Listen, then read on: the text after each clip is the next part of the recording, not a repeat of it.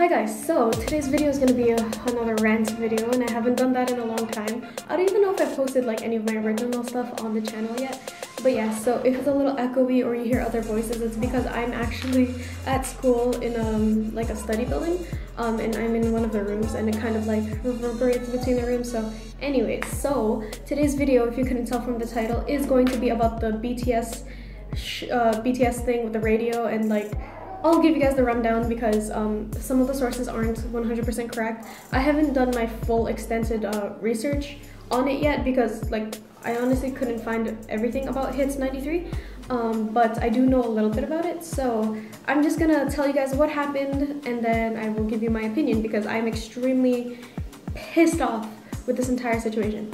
So Hits93 Toronto is a Toronto-based radio station, and they're not like a big station like 103.5 or like what's another one, like 98.8, something like that. Like it's not like a big station or anything.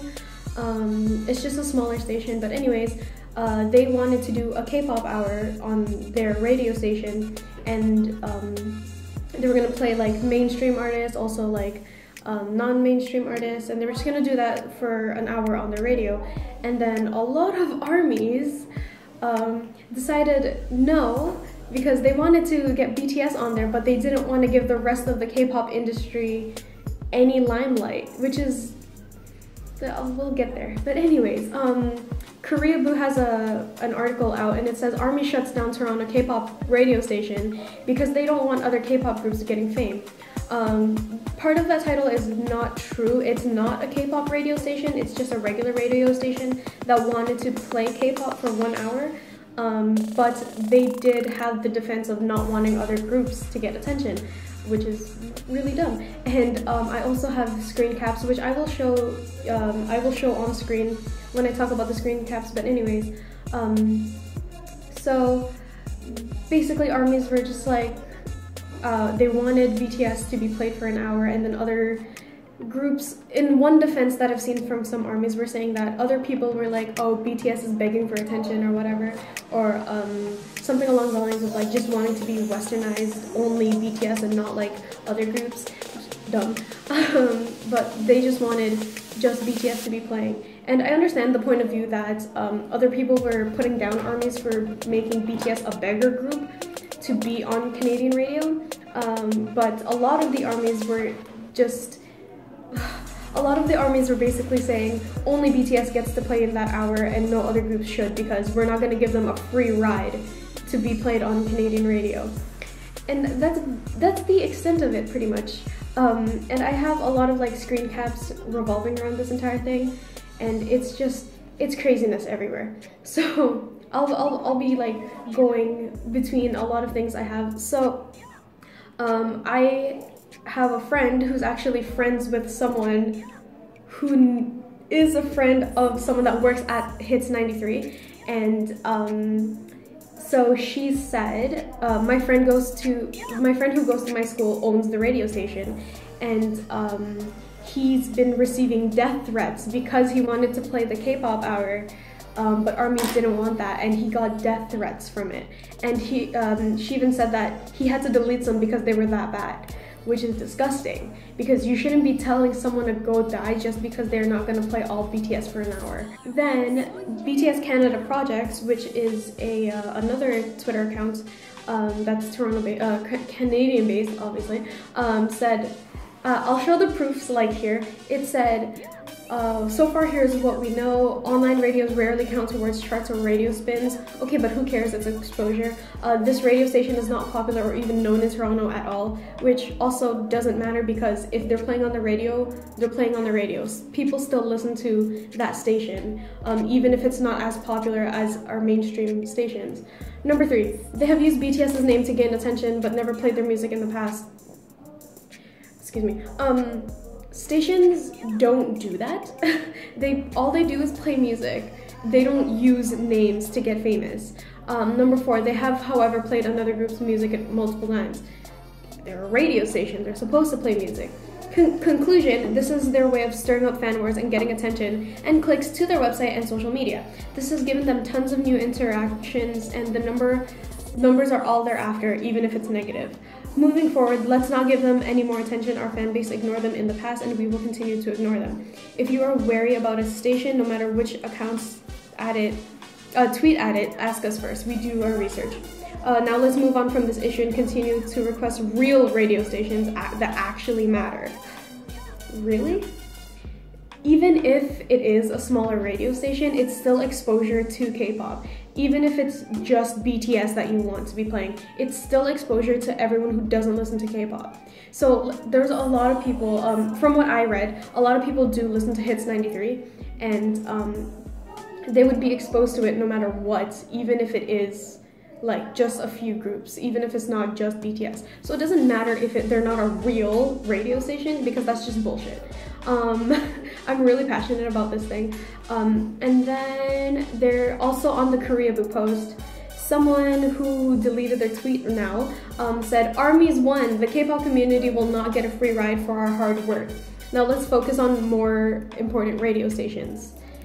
Like, does it matter? Like, if you want K-pop to be exposed, if you want BTS to be exposed, it should be exposed anywhere, wherever, whatever chance you get. You can be playing it while walking down the street, and then someone's gonna be like, "Oh, what's that song?" Like, it doesn't matter if it's a mainstream radio or not. And I think this person also deleted their original tweet now, but they said, "Vote now, ask for 1 hour of BTS. Sorry if this is rude, but we didn't work this hard to give the entire industry a free ride." There's no such thing as free rides in K-pop, if you haven't learned that yet. From what I find, a lot of the armies that stir up all these controversies and stuff are the newer armies, and a lot of them are a lot younger than I am. Like, a lot of them are 12-year-olds and stuff like that, and I don't want to bunch them up, but that's what I've tended to see for the past, like, however many years I've stopped, like, standing BTS because of the armies. But from what I see, it's a lot of people who don't know the K-pop scene yet, and they're only listening to BTS. Like, I've seen so many people are like, "I don't listen to K-pop, I only listen to BTS," which, that's another rant for another day. But there's no one giving anyone a free ride. If it wasn't for people like the first generation K-pop idols such as GOD, Jexkiss, Shinhwa, HOT, all of these groups, if it wasn't for them, K-pop wouldn't even fucking exist today. So people, like, don't take that into consideration when they think about BTS. K-pop started before BTS was even fucking born. So they have no right to be saying shit like, "Oh, we're not gonna give the industry a free ride." There are no free rides. You know how much shit BTS had to go through just to be at this point today? They had to go through so much shit. They didn't get popular until "I Need You," and that wasn't even their best song yet. They had so many other good songs before that. Their debut was amazing and no one paid attention to it. Then they had No, which, not that great, but Boy in Love was spectacular and no one cared as much. There were those original fans, such as me, who were so in love with them, and then once they started getting popular, it went downhill from there because everyone's like, "Oh my god, I love BTS." It's like, bitch, you weren't there for their debut. Don't even don't start with me. So, like, the fact that people are just saying like, "Oh no, we should play just BTS for the 1 hour," it's like, they're not the definition of K-pop. All of these groups are the definition of K-pop. There's hundreds of fucking artists out there that work their asses off, and they don't deserve this shit, especially BTS, because BTS has been getting so much shit from their fans that they look like a shit group now because of their fans. People still praise them for being all professional and stuff, but it gets to them too. You think that they don't hear about this kind of shit? I don't know if it was, one of my friends posted on our K-pop group, Facebook group, and it was a tweet from BTS's official Twitter that said, "Really, ARMY?" And I kind of lost my shit because it's kind of funny, but like, they hear about it. You don't think they do? Like, they have social media, they're gonna hear about it.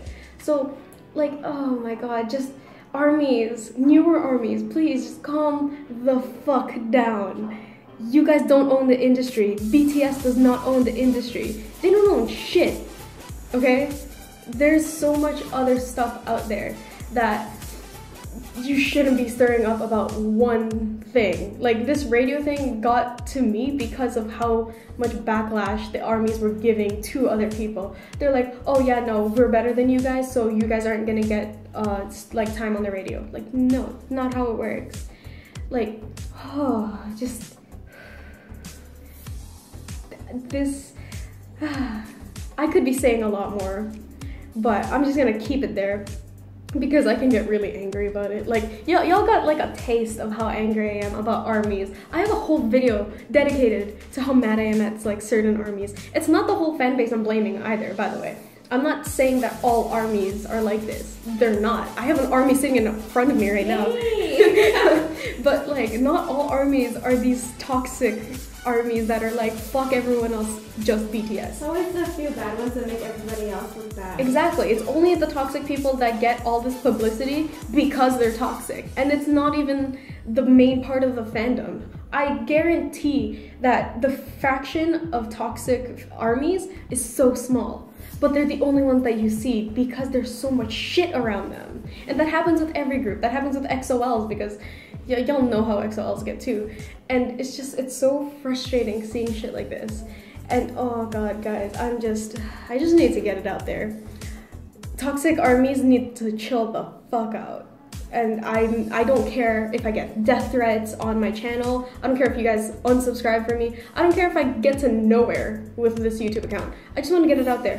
Y'all armies that are taking this too far need to calm down. And y'all need to realize that BTS wouldn't be a thing if it wasn't for first-gen idols. Just saying. So yeah, that's my rant.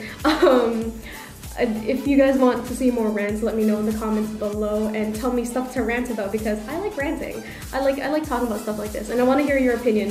What do you guys think about this whole BTS radio thing? And I'm suddenly turning into Philip DeFranco. But I want to hear your opinion in the comments below. Let me know and I will see you guys in the next video. Bye!